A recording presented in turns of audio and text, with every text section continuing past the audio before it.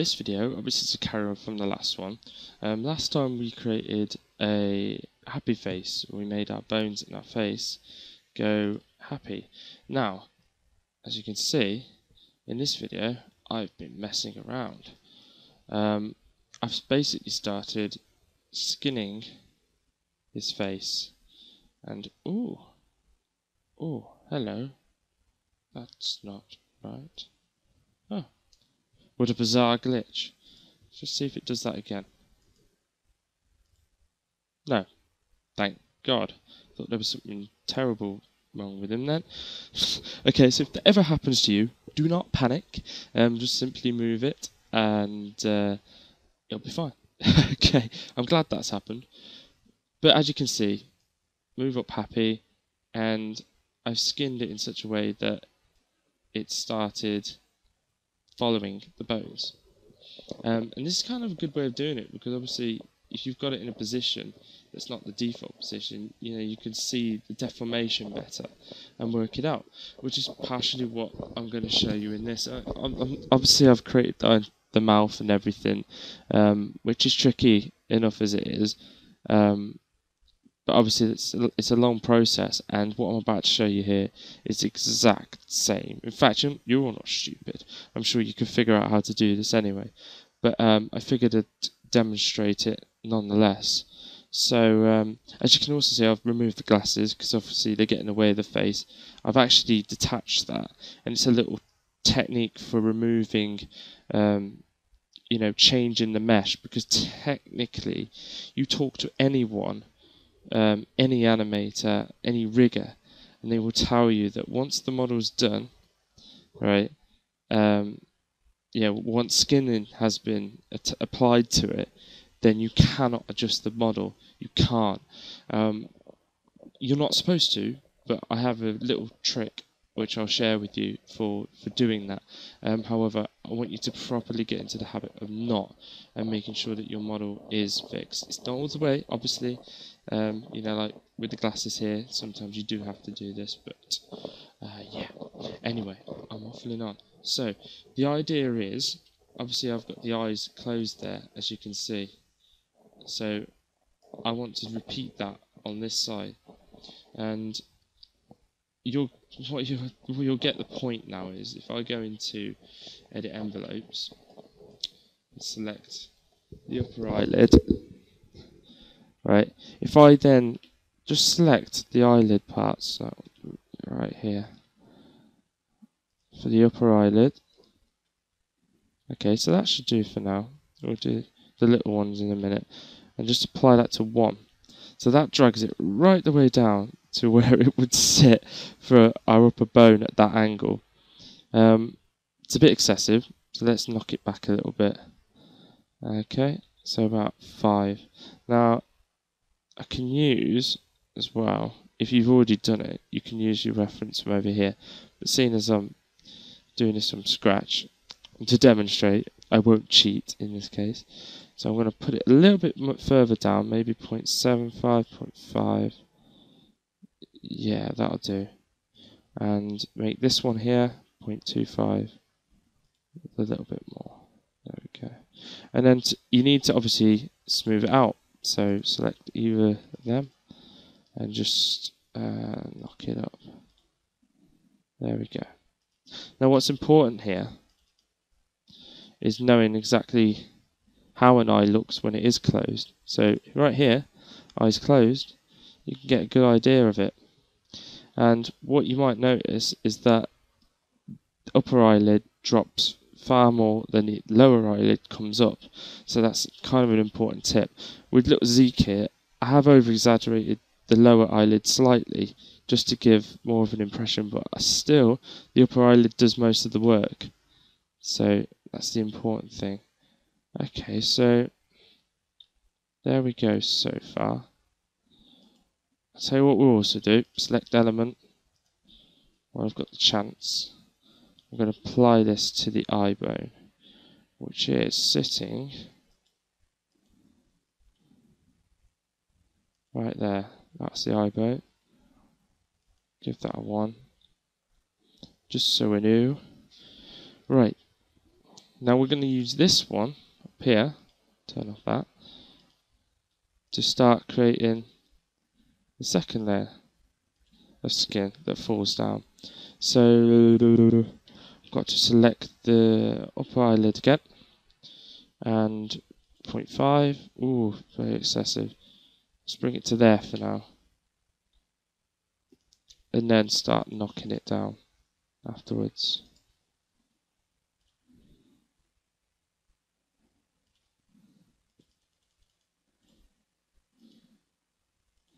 And this one I want to bring kind of most of the way down to near the bottom of the eye. Not all the way, just most of the way, because this will be where the eye starts to fold in.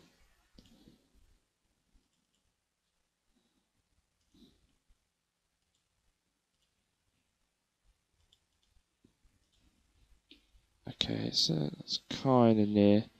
It needs some manual tweaking. So that's 0.6 at the moment. So let's try manually putting it in 0.65. Set weight. Too much. 0.62. Bit better. Too little. So it's constantly trying to get it right. 6. That's the one. Way too much.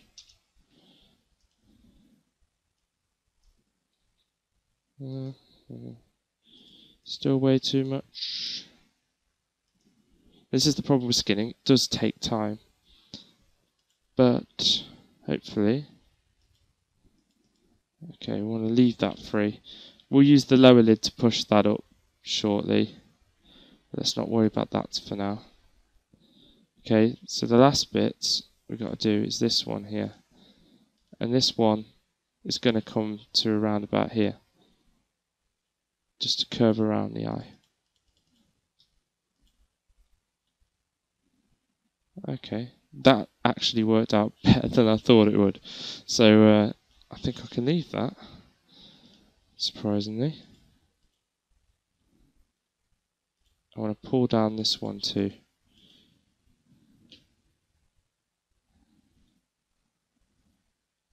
And also, there's something inside here. There it is.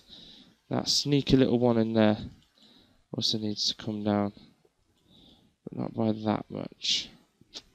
Okay, so now that's the top done. You can look at the bottom eyelid. And start, once again, same principles. Moving it like that. I won't select that one just yet. Select the bottom eyelid.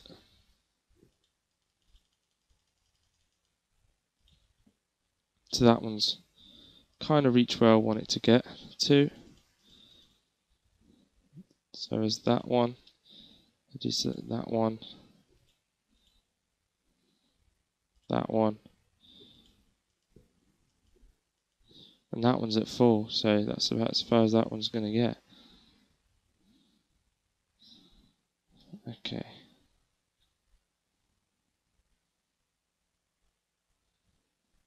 Let's have a look.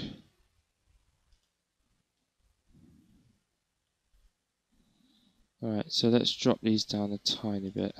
So a little bit too much. I've got a bit mad there. Okay, so bring in the weight tool.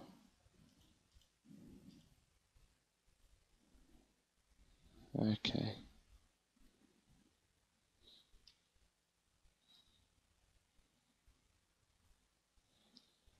Okay, so I've probably gone a little bit overboard. But we'll get a better idea when you do the other bit. Let's bring that up.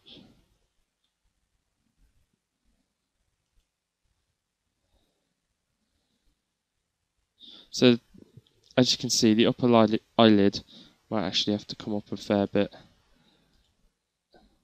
Sorry, come down a little bit more But not a problem, of course.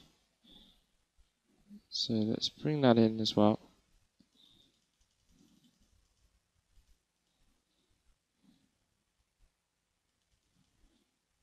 And turn that off. Turn that off.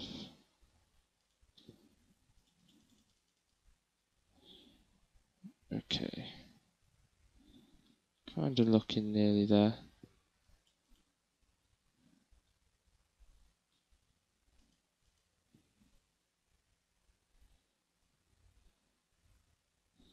Deselect them, deselect them.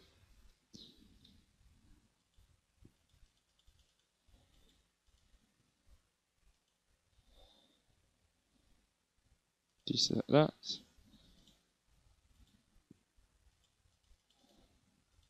Try and get a nice curve to it. Deselect that.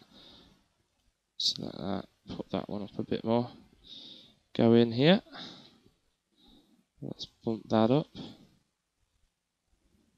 And also let's put this one up a few. Okay. Now I could shape it a little bit more.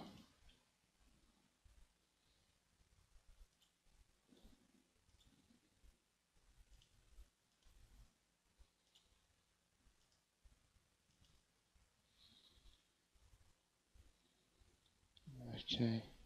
So it does probably need to drop a fair bit in comparison to that side. I think I got it quite right there. Drop that down a few.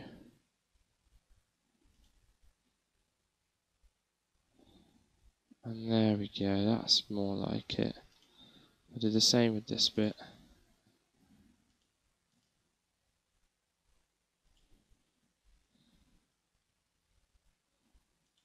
Okay, let's have a look. Yeah. So that's nearly there.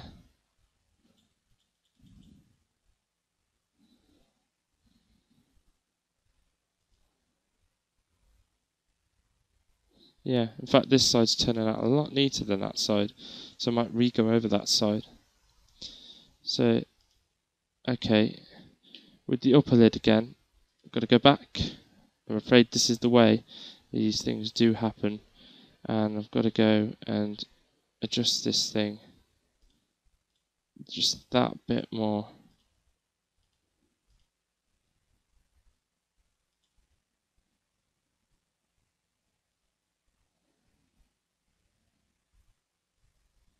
So that one needs to drop a bit lower still.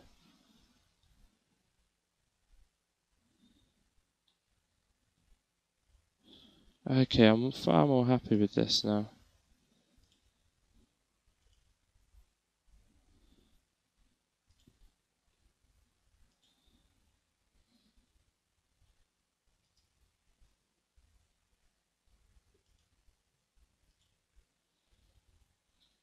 There we go.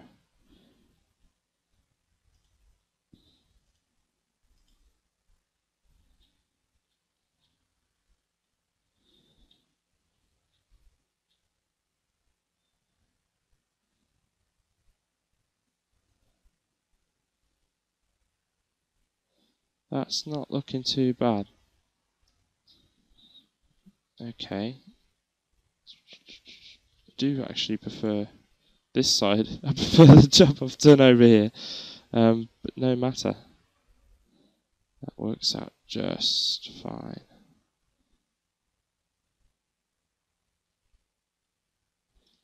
Okay.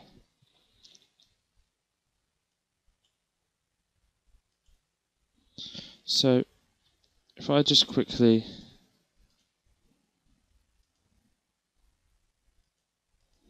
if it'll let me. I've got... not this trick again.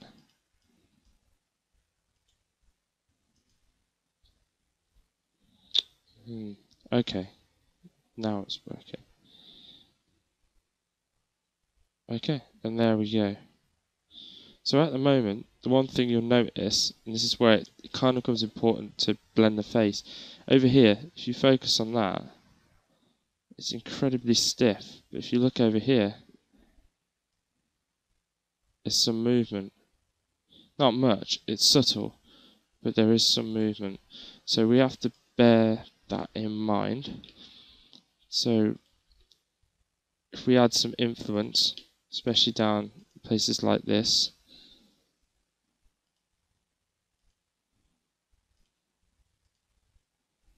just a little tiny bit, just to give some movement to it. So over here I put only a tiny bit. I actually think I should put a little bit more.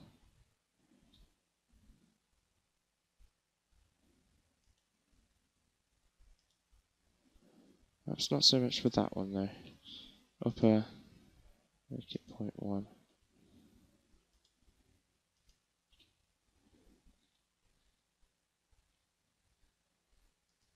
Yeah, I think I might have gone a bit mad on that one. But that one should have the upper eyelid. Okay, and a little bit for that as well. There we go. Let's have a look and see. So a little bit more movement, that's better.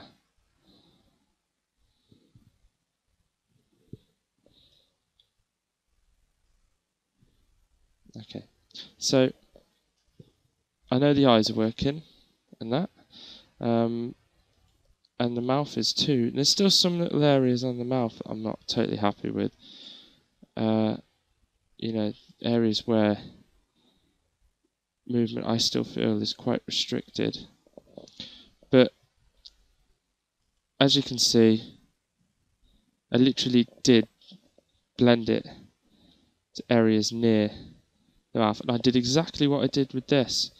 I basically, for instance, as an example, you can see that these are all set to 1. That's because they didn't need to be anything else. All of this, let's say here, all of this in its area would have started off as 1 assigned to this. And then what I'd have done is I blended it out between, in this case, that one I've selected badly there is 1. But as you can see, I've mixed it between the jaw and the head in order to achieve that. So blending between different ones, you know, think about what's affecting where. So, oh, that's interesting. They have 1 on that side, and they should definitely have 1 on this side. Yeah, there we go. So think about, you know, where it's needed. If the jaw affects, the dropping of a jaw will affect the skin up here. Is it going to pull on it? Same down here, you can see I adjusted the weights down here so the jaw could drop and it wouldn't sort of fold over it. Obviously in some cases there is going to be folding over, but just you can see that it works a lot better. And that actually is not too nice. Right there. That's currently got the head, jaw and cheek. I don't think it's got enough jaw on it. It's probably the same on the other side as well, I imagine. So I'll do them both at the same time. There we go. That easy. See, it's not a difficult process, it just takes a lot of time. There we go, much better. And you know, you will constantly spot things like I am. I'm still spotting little bits where you see like it looks very sort of rigid there. So little bits where you can tweak it. Let's see.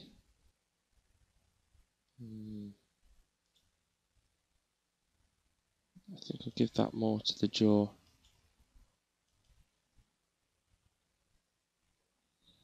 I was saying that.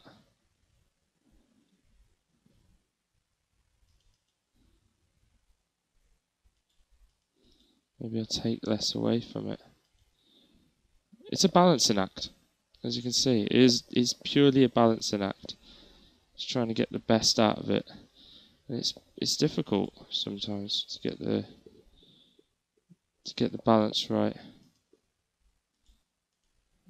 Cheek. No. And sometimes obviously it doesn't benefit you too much to mess with it. So I think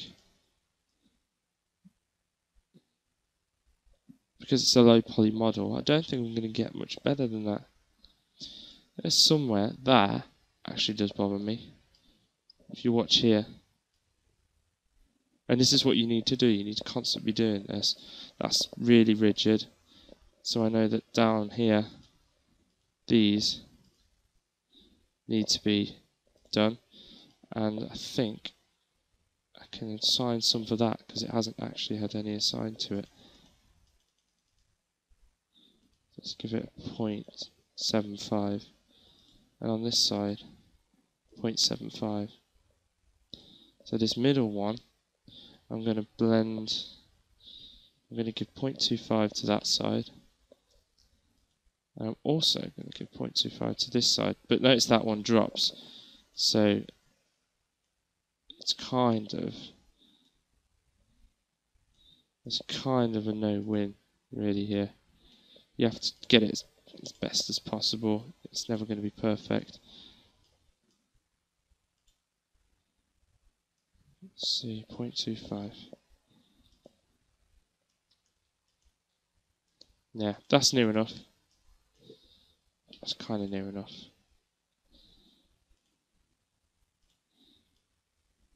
There we go. Just that little bit of movement just makes the difference. Okay, so that's essentially it.